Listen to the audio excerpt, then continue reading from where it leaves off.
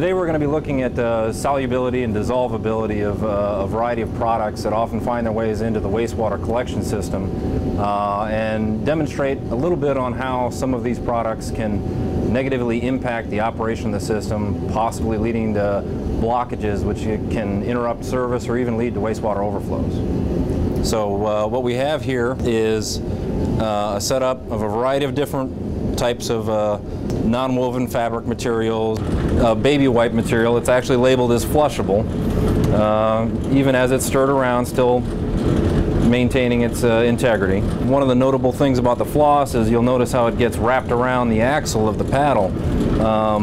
That actually is very indicative of what happens in the pumps as these products flow into one of our pump stations.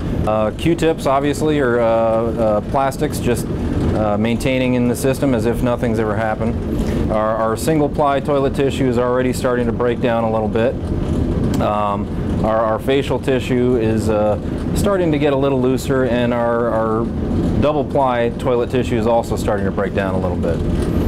When these items are put into water or flushed down the sewer system, how even when they mix up, some things break down and therefore are easily transmitted and treated at the treatment plant, and some things don't. And when they don't, that's what can bind up pumps, create blockages in pipes, and create problems that result in either increased costs to operate and maintain the system, which translates into higher rates for the utility customers, or worse yet, blockages that result in overflows.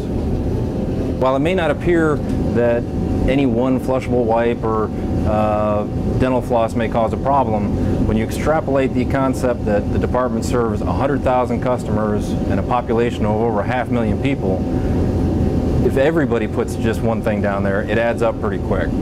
So you're being more of a good steward for the environment if you actually put those products in the trash can rather than down the toilet, even though the label may say flushable.